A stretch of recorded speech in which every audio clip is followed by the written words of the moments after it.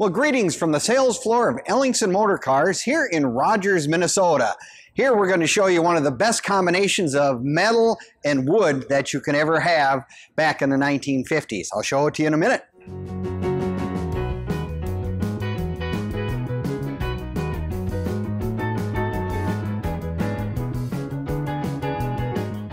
Well, greetings from the sales floor of Ellingson Motorcars here in Rogers, Minnesota.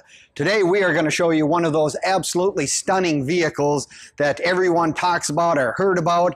It's called a Woody. We have a 1952 Buick Super meaning it's got 1, 2, 3 vent holes, which helps you easily identify a Super versus a Roadmaster, which has 4 of those things.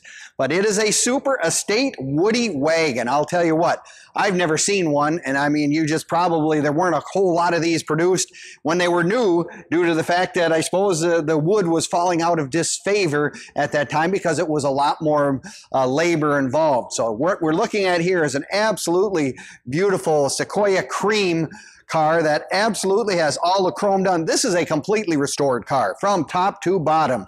We've got the big straight 8, the 263 straight 8 engine in it with all original type details under the hood, original air cleaner. The only thing that they did a little different, which, you know, in this day and age, I kind of actually like, they added vintage air conditioning. I'll tell you what, on one of those 90+ degree days, wherever you're at, having air conditioning in a station wagon probably make it a very much more pleasant drive. As you can see, it has the wide white walls, the full upgraded hubcaps, which would be the deluxe version for 1952. Wire wheels were not available until 53. But again, the Buick has such a very recognizable front end, extra bumper guardettes on it, the really neat hood ornament that is reminiscent of jet engines, if you will. That's what they were kind of trying to do back in the day. Again, the beautiful interior, oxblood red leather interior, both the door panels, the dash, all the chrome in the inside is as original, which is really nice to run into in this day and age, one that someone hasn't quote-unquote turned into a resto mod. Nothing against them, but I mean, if you find a Woody such as this, you'll want to keep it as close to original as you can. And we're looking at the wood, the overall quality and door fits on this car are absolutely beautiful. I always check that before you buy a Woody to make sure that you don't have door hanging or sagging or any of the wood rot that this car has been known to have in the old days if they weren't taken care of. But this particular car has been well taken care of. Automatic on the column, of course, makes it a really pleasant thing to drive as well. But yeah, you can just look at this car and go, it is really stellar with the old wood. You can just see someone having a surfboard hanging out the back and the Beach Boys singing a song of some sort.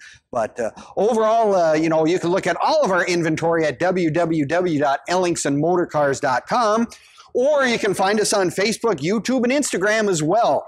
The other thing that I always enjoy is if you really have a hankering to come and look at 100+ really beautiful cars and trucks and resto mods for sale, come and visit us any day of the week here at Ellingson Motorcars. We're open Monday through Saturday from 10 until 5. Love to have you come in person and take a look. But yeah, I guess we were all talking amongst ourselves here saying, when's the last time you actually seen one of these?